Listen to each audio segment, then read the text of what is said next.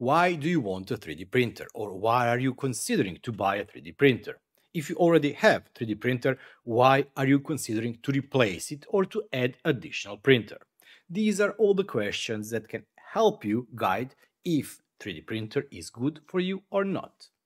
What you probably expect is reliable, not expensive, out-of-box experience that can print with a bunch of materials. And today we'll be looking at Qidi Q1 Pro. We'll start in a couple of seconds.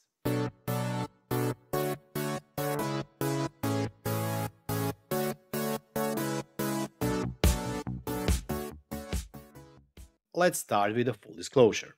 This is not a sponsored video. Qidi hasn't paid me to do video, but they did send me printer free of charge. They also had zero impact on the video I'm releasing or content that I'm creating about this printer. So everything you see in this video will also be first for them.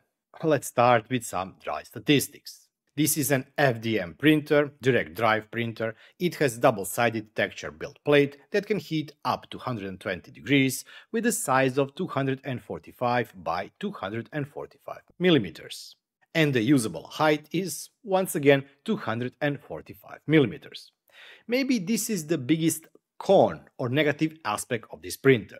Why? Yes, sure, it is bigger than some more popular brands. Not that big, but bigger than them. But also the case of the printer is much bigger. You can actually fit a larger printer inside the box where this fully metallic printer is enclosed in. The printer is pretty bulky and heavy, but that also is a good thing. For the printer, you want it to be as sturdy and to move as less as possible, because today's printers are doing some high accelerations, and any vibration can impact the quality of the print. Hot end can be heated up to 350 degrees centigrade. And one thing that this printer also has is the heated chamber. It can be heated up to 60 degrees. I never tried to heat it because for me printing with ABS 45 to 48 degrees is just enough. I don't need to go above that. But both 350 degrees for the hot end and heated chamber or heater inside the chamber is something that most competitors do not have. When we are already talking about specs, printer has two filament sensors. One is where the filament enters the case, and this filament sensor is used to track if the filament is moving or not. The other sensor is located just above the extruder, and this one is used to detect if the filament is running out or not. But there is also one nice thing about this filament sensor. It also, because of how it's made, can measure the diameter of the filament, so you can see live in the UI or the clipper the diameter of the filament you are using. The declared speed of this printer is 600 millimeters per second. Maximum hot end flow is 30 millimeter cubic per second, and acceleration is maximum at 20,000 millimeters per second, which are some high-end speeds. While I've been testing it, I've never seen speed more than 600, and acceleration due to the parts that I was printing never reached 20k.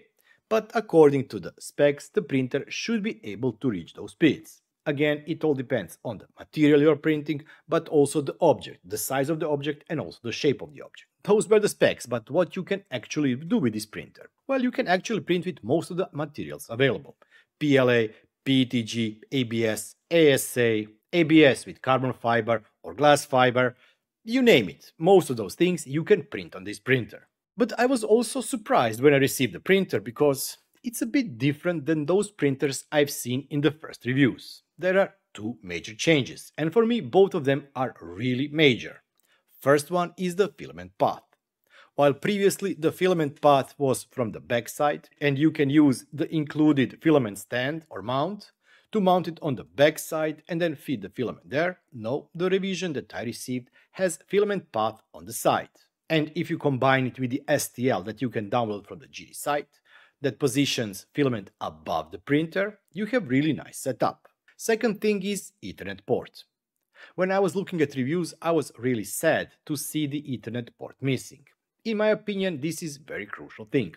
By being able to plug in the cable, I'm just avoiding any potential issues with the Wi-Fi card or Wi-Fi network or any interference. As far as other things are concerned, they are the same as other review units. We have very accessible hot end, where you can just pop up the cover and access hot end, cooler, filament path, extruder, everything that is under the hood. Camera is also included in the case. But I will talk about camera also later in the video when I talk about pros and cons of this printer. I was very disappointed. As you can see, the image is foggy. No matter what I do, no matter how many times I try to clean the lens. And yes, for all of you that are thinking that I still haven't removed the protective foil, the foil has been removed, but still the image is very foggy. Printer also has automatic nozzle cleaner, and I've used it a lot. As you can see, my poop bucket is completely full, because I used it not just to clean the nozzle before the prints, but I also used it when I was replacing the filament or changing the colors. Some of the reviewers said that they are missing the handle, but actually there is a groove on the printer and you do not need the handle. You can pop it or open the door with just one finger. And when we are only talking about opening the printer, yes, the top can be completely opened. This is a lid, and it can be lifted and put back on when you need it. If you're printing with materials such as PLA that do not need or even do not like heated chambers, open the door and open the lid. I've already mentioned that there is heater inside. And yeah, there was some drama. In my opinion, a really forced drama, but that's just my personal opinion. You do not go poking with a fork in a toaster, was my comment, and I'm still standing by it. You will not poke a toaster with a fork or knife, because you know that you will die. Same thing applies here. If the printer is running, if it's powered on, why would you poke anything inside the heating element? You don't do that in your bathroom, you don't do that with your room heater. Why would you do that with the printer? Especially since this printer is using mains voltage to heat everything up. If you're not poking with your finger inside the power adapter, that's also 220 volts, why would you do that with a heater? Sure, the grid could be better, but you can fix that. There is STL also available from the Qidi site.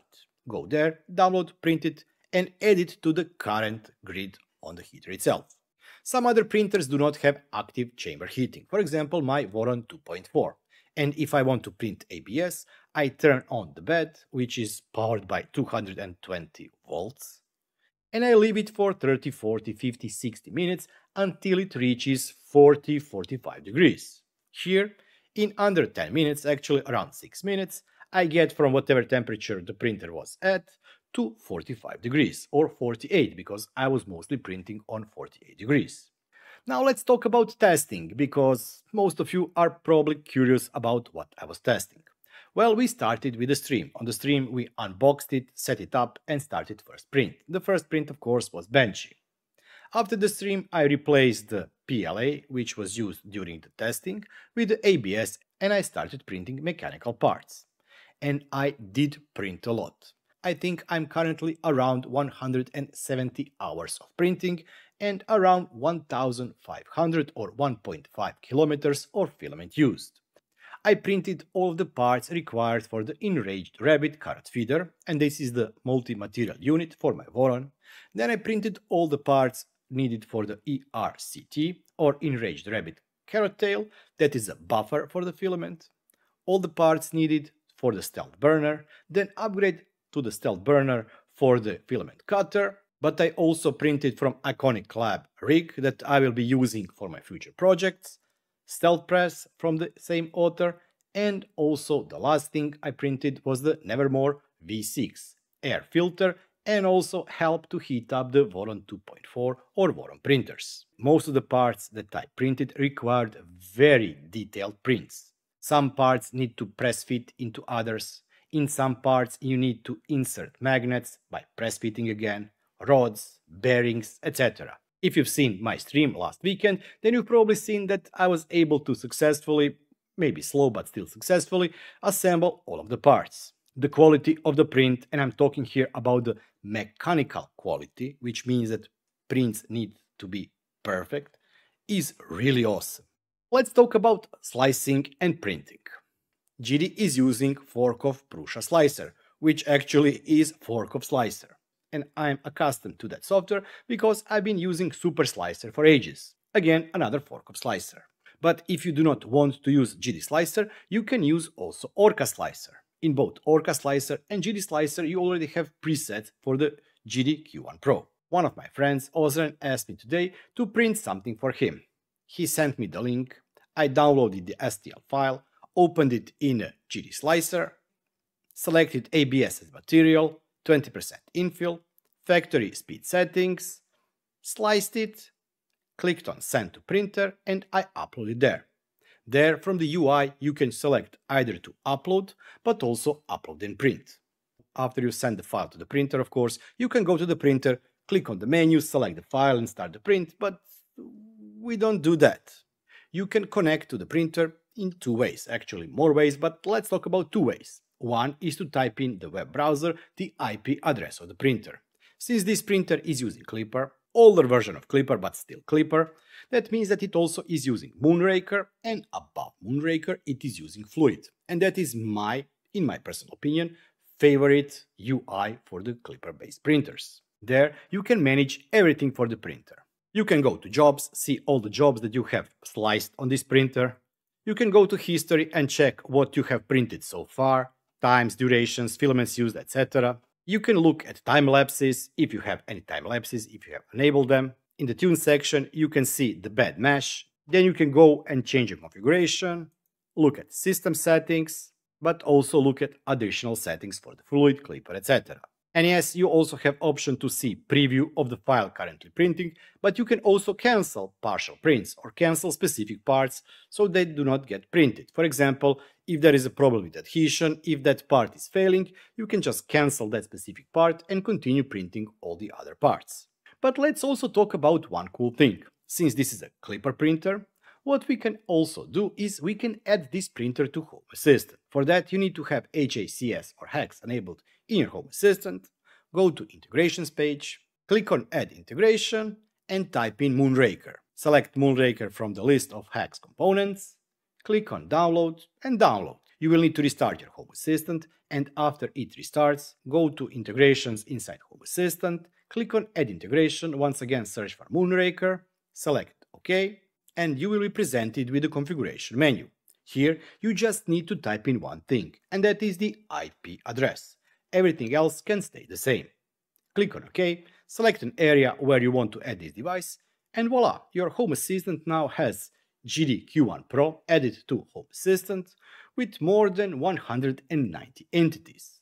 There are a lot of macros that you can start from Home Assistant, but also a lot of statistical information. For example, total print time, current temperatures, set temperatures, estimated time of the print, but also the STL preview. But maybe the most fun thing is that we now have access to generic camera, and that camera inside Home Assistant, yes, that's actually the camera inside the printer itself. What are the issues? What is good and what's bad with the printer? On cons or the negative side, I really would like to see a newer version of Clipper. I know that unfortunately because of the display, but still I really would love to see a newer version of Clipper. I'm not saying that I'm missing anything specific, just I would like to run the latest version available. Also, the case. In my opinion, the case is just too big. It's almost half a meter by half a meter by half a meter for the print size of 245 by 245 by 245. This printer is actually bigger than my Voron 2.4 that has 300 by 300 by 300 build area. I'm not sure why they decided to create such a big case. There probably are some good reasons, but in my opinion it's just a bit too bulky. Also, I already mentioned the camera. I don't know if this is the issue with my printer, but I simply cannot get a perfect picture out of this camera. It always looks foggy. It looks like the fumes from the ABS went inside the camera or inside the lens, and I cannot clean it. I'm aware that those cameras never are 4K cameras, but still I would love to have a bit better camera because I'm content creator. I'm missing here an opportunity to create a better time lapses. And I love time lapses of the things that I'm printing. But what are the good things? If you consider that this printer is perfect out of box, you just need to remove a couple of screws that are holding the build plate down during the transport, cut a couple of zip ties, and you are good to go. Also, unlike some other companies, you do not need cloud account. Yes, there is a way for the printer to be connected to the cloud, and there is also a mobile app that you can use currently in the beta, but you do not need that. I've never attached this printer to cloud, I'm not planning to use the cloud, but still I can download the update if there is update, and I already did that, and everything is working perfectly. You do not need cloud accounts, no matter what some companies are trying to sell you. Just imagine if, for example, they decide that they do not want to support your version of printer anymore, or the company goes bust because, for example, they had some problems with printers and the recalls, and it costs too much and they bankrupt. What would you do with your printer? Use it as a big paperweight. With printers that work local only, and I do prefer local only things, you do not have issues even if the companies go bankrupt. What's my final verdict for this printer? If you consider the price, and the price is 469 euros for the printer, currently it's not available, it will be available mid-May from the US warehouse and in mid-June from the EU warehouse. I consider this to be very reasonable price for the printer of this quality. While some of you may have not heard about the Qidi has been building printers for years, and they are usually building the printers that are prosumer type of printers. They are trying to go in a professional direction, but still maintaining the simplicity and the price for home users. In my opinion, if you are looking out-of-box great printer, you definitely should consider this one here. All the links to all the STLs, the projects, the Qidi affiliated link will be down in the video description. So, if you want to check something out, don't forget to go down there. Also, if you did enjoy this video, don't forget to give it a thumbs up. It really means a lot. And while you are already down there, check that you are subscribed. If not, click on the subscribe button so you can get notified on the future video updates and of course the streams.